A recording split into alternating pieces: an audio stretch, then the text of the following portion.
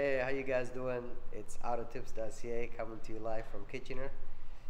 Today we're going to be discussing tire monitor system, which is called tpms.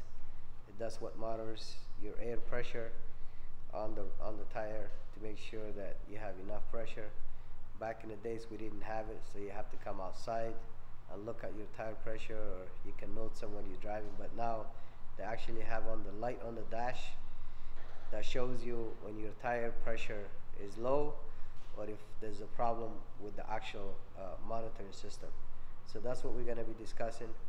And the car we're going to be using, it's a 2010 Honda Accord. So let's do this.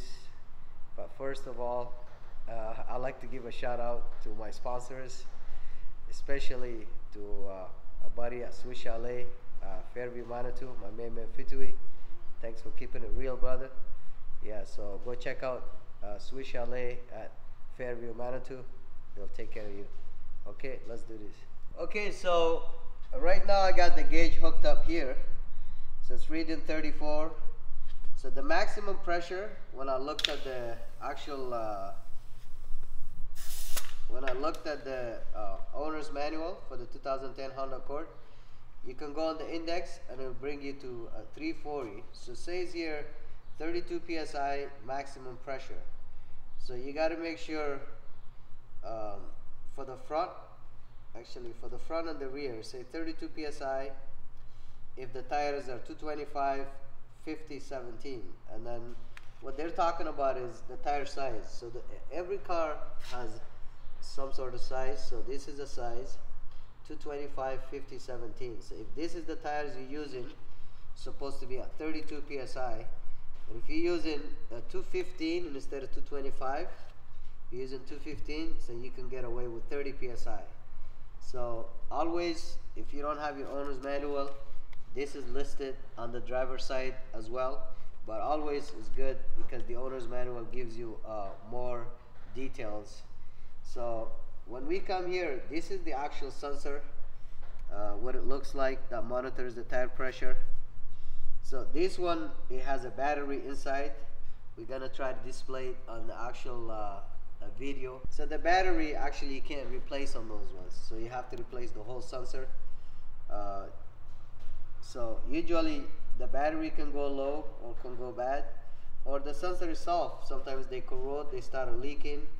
So those are the sensors that shows you, that gives you information on your tire pressure. So this I have here on a display. Let's just show you guys what it looks like. I think I have.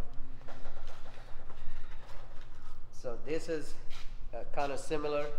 These are the one that you can program, like if you have the tool to program them. So the tool looks like something like this. So you put the sensor here, you lock it, and then you turn the machine on, and then you put the car model and all that.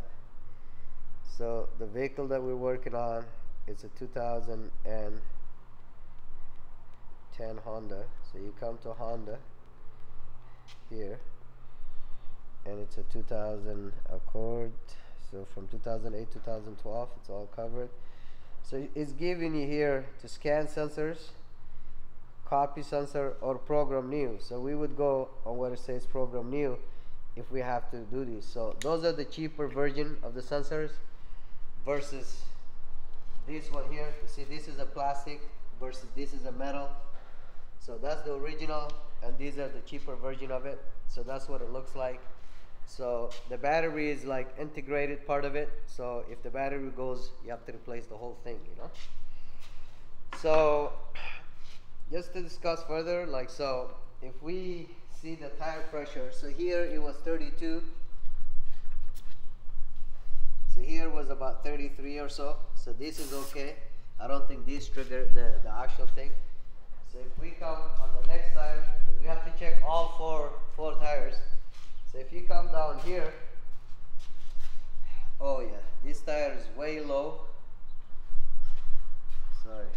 So you can see the tire is pretty flat here. So the sensor is actually functioning good because it's showing us. So it's got 14 psi. take this thing off here.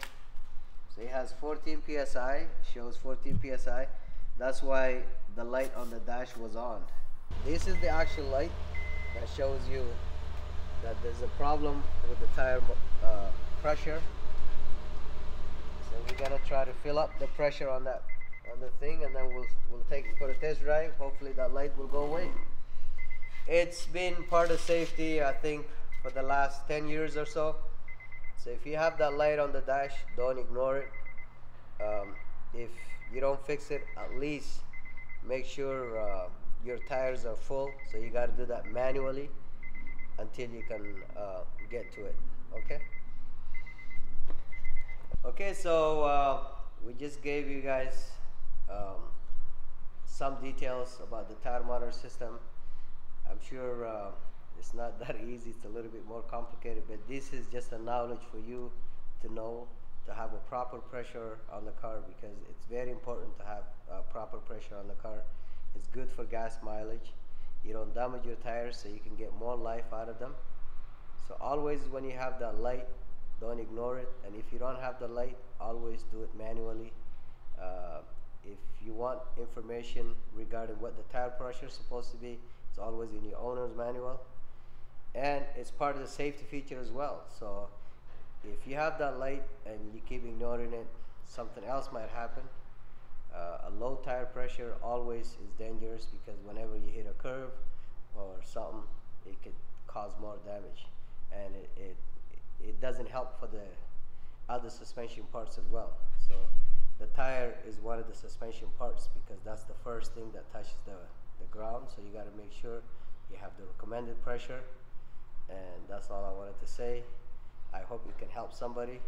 Thanks for always guys watching autotips.ca, and like I said, always comment us if you want us to work on the next issue that you guys wanted to know.